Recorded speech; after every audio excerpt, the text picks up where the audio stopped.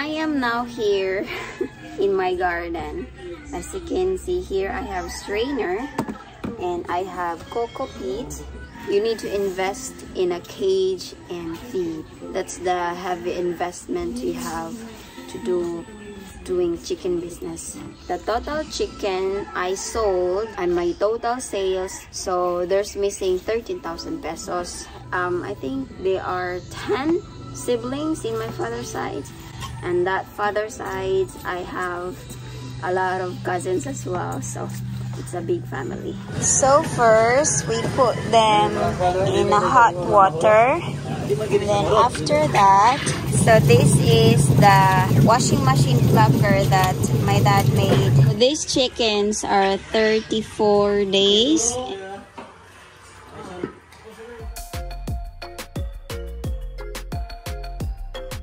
Hey guys, how are you? In this vlog, I am going to share my new business, the progress, my opinions, suggestions, and everything that I can share with you guys while doing this. I am now here in my garden. As you can see here, I have strainer and I have coco peat. This one. This is what I'm going to strain. The only thing that I need is this and not this. Did you see the difference? So while doing this, I am going to give narration of my chicken business, what happened to my chicken business. Okay, I am going to start from the start. I mean, from the beginning. See? That's it.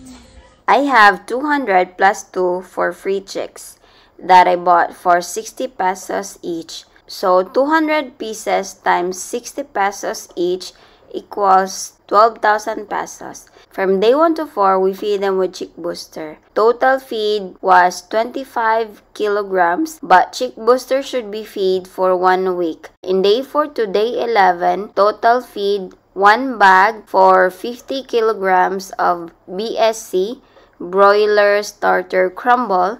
Price was 2,110 pesos.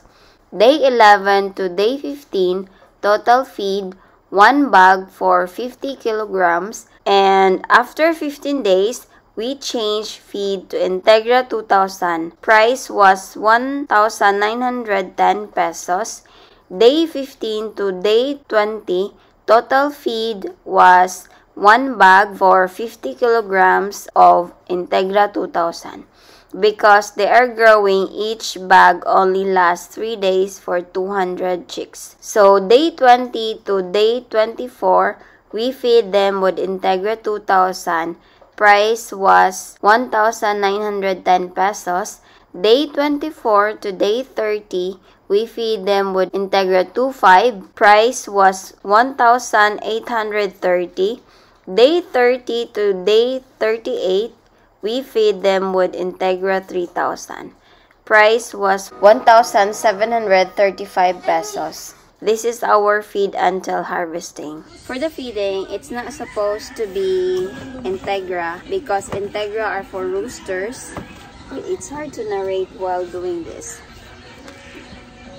You need to feed the broiler with broiler feed like starter, grower, finisher. Unfortunately, we don't have those kind of feed here in my area. So our alternative feed was Integra, but in my opinion, they don't grow much with Integra feeds. It's better to use feeds that made for broilers. We also give them vitamins every day per box of 12 sachet. Cost 180 pesos. That's one of the expenses you have to provide for your chicken. So first, we put them in a hot water. Then after that, we put here. So this is the washing machine plucker that my dad made. Smoking. Ilaw ko ng tubig. So guys, we partially harvest today for 20 pieces of chickens because there's order. So these chickens are 34 days and Most of these are 1.5 kilos, and then we are going to remove the head, the foot, and the neck, and then after that it's gonna be weigh 1 kilo. The advantage with the chicken business, they grow so fast, so after 30 days you can butcher them for food and for sale, and everyone eats chicken. The disadvantages are a lot. The chickens are prone to sickness, they are prone to chicken mites as well. The feeds are expensive and they eat a lot. You also need a big chicken cage away from neighborhood. Their poop was kinda smelly. And maybe more advantages and disadvantages that I haven't mentioned. After starting this business, I realized it's a lot of work from start to finish. When they're growing every day, every week, we need a new cage because their cage is getting smaller. When their size is getting bigger, they need a big space, or else they step on or jump each other, that causes them cuts from their feet. So every week we transfer some chicken to a new cage. You need to invest in a cage and feed. That's the heavy investment you have to do doing chicken business. But native chickens are different, though they poop everywhere here in the house. I wish I have a large farmland with different animals because Sophia likes animals so much. To make the story short, I am not going to have another time of chicken business because it was failed this time. The feeding was so expensive to maintain, so we decided to butcher them early than the days it's supposed to be. Like, we started to butcher them in their 35 days and up. The total chicken I sold was 143, and the total sales was 25,000 pesos. And the remaining 59 chickens, 6 are dead. And then I spent for Dad's birthday 25 chickens, and the rest 28 we eat it, especially during the time when we have visitors. There are some days we consume them for food, like daily food, you know. My expenses for the feedings, vitamins, and the capital, 12,000 pesos. Total all in all was 38,000 pesos. And my total sales is only 25,000 pesos. So there's missing 13,000 pesos. But I think it's okay because I butcher some of them and eat them. I butcher them for Dad's birthday. So I think it's okay because of course you have to spend something in the birthday. While that time I didn't spend anything because I have chickens. Yeah, I think that's fine. So that my decision is, so I'm not gonna have broiler chickens again for business. Maybe I am going to have chickens, but it's native chickens. If broiler chickens, I'm going to probably raise at least 20 pieces for birthdays, upcoming birthdays, so that we have something to eat for birthdays. Because if you're going to buy chickens at the market, it's going to be expensive. It's better that you raise your own chickens if you're going to have them in a birthday, because you need a lot in birthdays.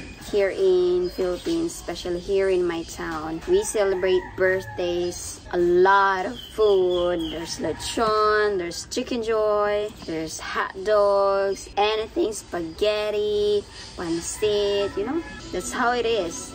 It's like a Thanksgiving in your country, I guess, because most of you guys don't celebrate birthdays. You guys probably celebrate birthdays by yourselves or with family, but not including the neighbors. Here we have neighbors, visitors, friends, like a lot of people is gonna come. And of course, I have a lot of relatives from my father's side and my mother's side. My mother's side have a few cousins and aunties. My mother have 7 siblings. That's 7 siblings. I have a lot of cousins. In my father's side, I think there are 10 siblings in my father's side. And that father's side, I have a lot of cousins as well. So it's a big family. That's why when there's a celebration, we need a lot of food because they come and eat during birthdays. I'll probably buy pig for Sophia's birthday and my birthday and mom's birthday. All in all, we need 3 pigs. Because one for me, one for Sophia, and one for mom. And then we are going to raise that pig. I would like to say thank you so much again to these generous people. Thank you so much to Brian Fitzjohn, GS Spice, Jimbabor David, Team Webby, John Jones, One Time, Brian Simpson, and my new YouTube member, F16 Pilot. Thank you so much to all of you guys, and thank you so much to my subscribers, my viewers, and my Patreon supporters. Thank you.